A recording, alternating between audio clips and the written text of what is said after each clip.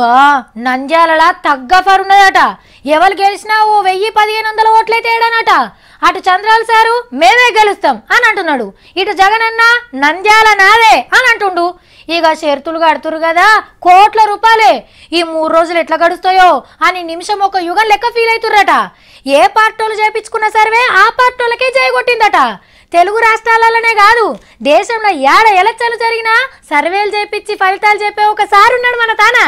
యాదకొచ్చిందా? మరి ఆ సార్ సర్వేలో ఏం తేలిందో చూడురు. మరి ఆంధ్ర ఆక్టోపస్ లగడపాటి రాజగోపాల్ అన్న నంద్యాల సీక్రెట్ సర్వే చేపించిండట. ఎవరు గెలుస్తారో ముందే చెప్పేసిండు.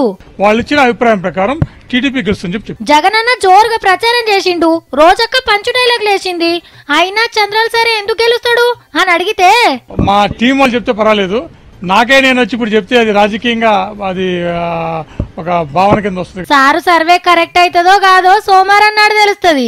అవు సారు మళ్ళేమన్నా రాజకీయంలోకి వచ్చే ఆలోచన ఉన్నదా? ఇప్పుడు రాజకీయాలు నాకు ప్రాణమైన కొన్ని ప్రత్యేక పరిస్థితుల్లో నేను తప్పుకుంటా అన్నాను. సో అందుకని ఆ మాటకి కట్టుబడున్నాను. ఖచ్చితంగా రాజకీయాలకు వచ్చే అవకాశం లేదు. ఇప్పుడు రావా, ఎప్పటికీ రావా? కాకపోతే రాజకీయాలు లేకపోతే రాజకీయ విశ్లేషణ అనేది ఒక హాబీ కాబట్టి ఖచ్చితంగా రాజకీయ విశ్లేషణ చేస్తాను. కానీ ఇది 2 రాష్ట్రాలే కాదు, దేశంలో అనేక రాష్ట్రాల్లో కూడా విశ్లేషణ చేస్తున్నా ఉన్నాం. ఎంతైనా రాజకీయాలు బగ్గా తెలిసినోడాయే, సర్వేల దుఃఖం నడిపేటట్టున్నాడు. సో రాజకీయాలకు ప్రజల కోరితే వచ్చేది కాదు. అబ్బా సూపర్ అన్న. పబ్లిక్ కోరితే రాజకీయంలోకి వస్తా అని పతొక్కలు డైలాగ్ వేస్తారు. రాజగోపాల్ సార్ మాత్రం పబ్లిక్ కోరినా నాకు ఇష్టం ఉంటేనే వస్తా అన్నాడు. ఆఖరిలో ఒక మాట సారు, ఆంధ్రప్రదేశ్ ఇడిపోవద్దని మస్తు కొట్లాన్నావు అప్పట్లా. మరి ఇప్పుడు ఏమనిపిస్తుంది సారు?